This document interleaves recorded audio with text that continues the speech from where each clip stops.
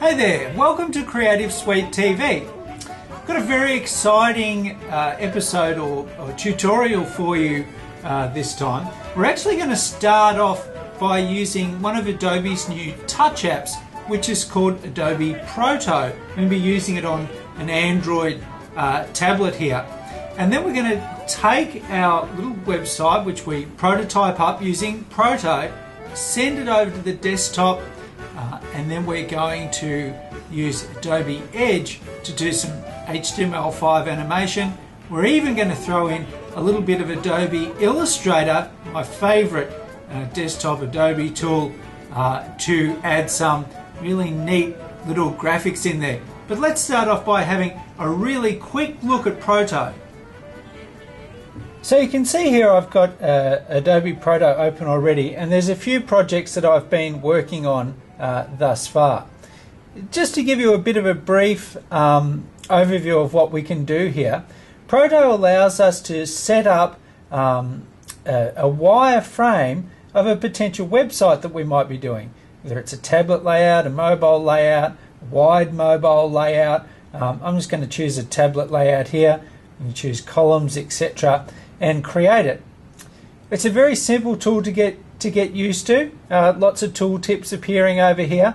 And basically, when we want to go ahead and add elements, we have a whole bunch of tools down the left-hand side of screen here. But I can use some gestures on the tablet here to introduce some elements. For example, I can do a squiggle across the top here to put a heading on. I can simply draw some boxes here just to place some graphics. If I'd like a video element somewhere on the page, I can do that by drawing a triangle, and I can do menus, drop down menus.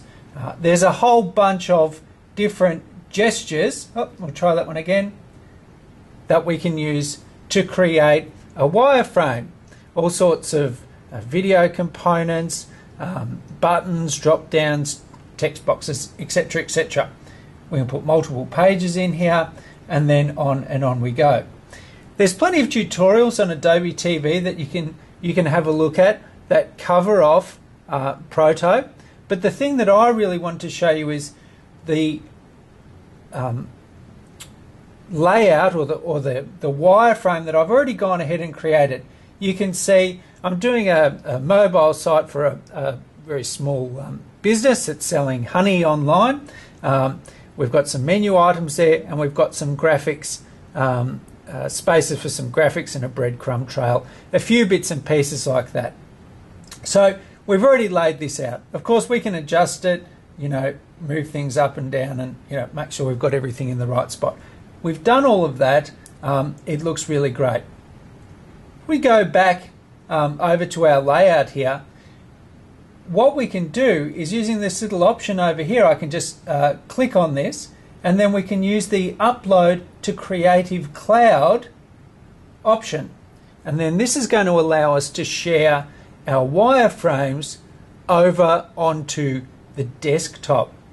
And then we're going to be able to take this HTML, this wireframe HTML, and continue working on it on the desktop. So let's go ahead and do that. So using Creative Cloud, I've gone ahead and downloaded our prototype of the McHugh Honey website. And you can see here what I've brought down. We have the CSS file, the index HTML, sample video, etc. Thumbnail, PNG, all of the bits and pieces we need to make up that prototype. Just to show you this working, I'm just going to double click the HTML there, and you can see all the various different divs, components, text. There's even a neat little placeholder video in here with the Proto logo, menus happening. It's just HTML. So in this little folder here. Now what we can do, and this is the really neat thing, and this is what I love, is I've got Adobe Edge running. So this is Edge Preview, which is our public beta of HTML5 animation tool. Very easy to create a new animation here, and because it's HTML, we can open up pretty much any HTML. So I'm just going to say open file. We're going to come over to the desktop where we have this folder.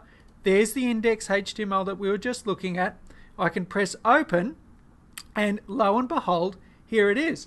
All of the elements over on the right hand side here. We can see all of those there, so that's very easy. Easy to navigate. We can turn on and off with the little eyeball each of those image elements that we placed in. Very easy to do. I can actually select one of these now and start creating some animation with it. Let me give you an example. We're right over at the start here. We can then expand this out. We have a little playhead here, so we've got two playheads so that we can very quickly do a tweening animation. If I drag this element off the page, then I've already created an animation between those 2 points, and then I can shift this around very easily. As well as that, when we have an animation, very quickly, we've got a bunch of preset easing options over here. So we can say ease out bounce, for example, so that when our graphic flies in, and I'll just hit the space bar again, we're going to get a really nice bounce on the end there. So a terrifically easy tool to animate with, and again, there's a lot of tutorials online on Adobe TV to learn how to use Adobe Edge. It's not my intention to go through all of the options here. We're really having a little bit of a look at a workflow. Now, while this is happening, we want to start swapping out some of these prototype images with real graphics, okay? And to do that, we're going to use Adobe Illustrator. Oh, hello Illustrator. It's just like seeing an old friend again every time I open it. I love Illustrator. Been using it for many years. I've created some graphics. I've created some vector graphics. This is what Illustrator is fantastic at doing. Instead of having a whole bunch of pixels all over the joint taking up and hogging all sorts of memory, we're going to use vector graphics, and this is what Illustrator is a gun at. Now, I've created this honeycomb pattern here as vectors. Now, we're not going to be using Flash, of course, as HTML5. What we want to do, though, is keep the vectors so that we can scale up, scale down, etc. What we actually want is a scalable vector graphic. OMG, can you do that? Why, yes, you can, and Illustrator's very good at doing it. All we need to do, create the graphics in an Illustrator file, and then just do a save as. Now, Illustrator loves SVG files so much that it's right here. We have a compressed SVG or just a regular SVG. We're going to choose a regular SVG file, and we're going to save it onto our desktop. We'll call it honeycomb SVG, so that looks good. If we've got artboards, we can use artboards, so we can save out multiple SVG files out of the one file, so we can quickly save them all out like that, but we're just doing a single file. Now, get ready for fun, because we want to place this into Edge to animate, but what if we change our mind on the color or something like that? Well, let's tick on preserve Illustrator editing capabilities. So perhaps later on, if we want to make a change, we can come back into Illustrator, make that change, and have the SVG file update. Well, I'm not going to say automatically, but automagically. And then we'll say, okay, that's going to save that out. Now we have a honeycomb SVG. We're in the SVG format, and all of the Illustrator editing capabilities still intact. We've got this other file here, so let's do the same for this particular graphic. Save as. Again, just to reiterate, SVG, save it onto the desktop. Looking very nice. Illustrator editing capabilities, and save. Very nice. Now, we will close these two files. Off you go, you little devil, and you too. And we come back over to Edge. So what we'd like to do now is bring those elements in just to see them working. So how do we do that? under the File menu in Edge down to Import.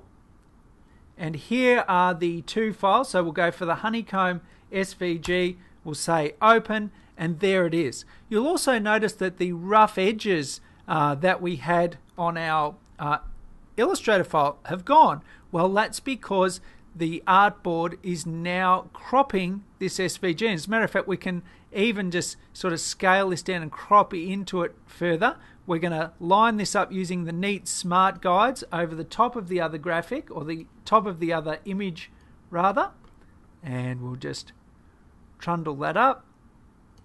There we go. So that looks very good, and it's come in as the honeycomb pattern. So that's very nice. We can bring the playhead back over here.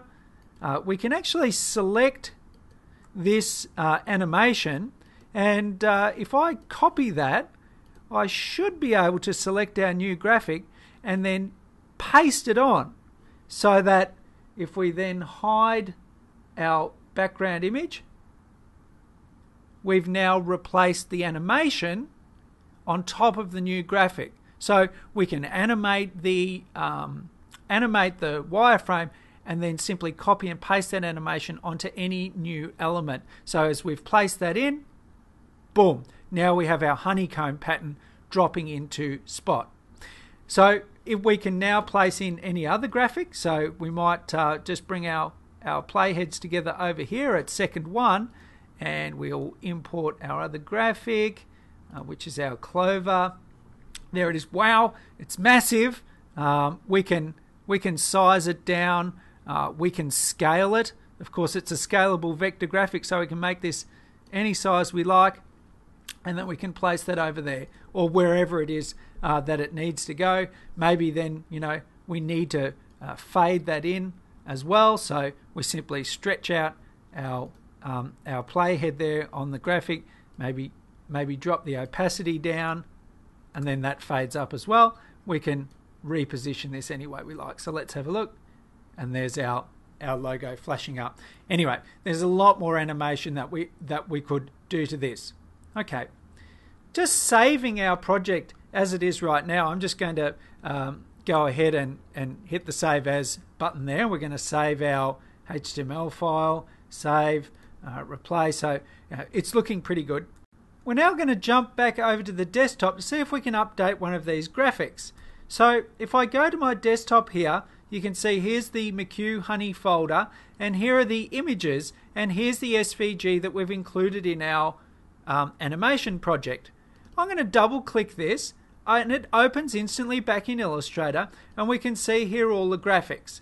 Now, I've been told from a reliable source that these in fact aren't bees, they're wasps, so not really appropriate for our honey logo here. So I'm going to delete those two bees, and actually I might even just sort of move this text a little. Perhaps we might even enlarge this clover logo. I think that needs to be made a little bit more of a feature, and we'll press save, and then we'll close that. So we've in fact updated this SVG file.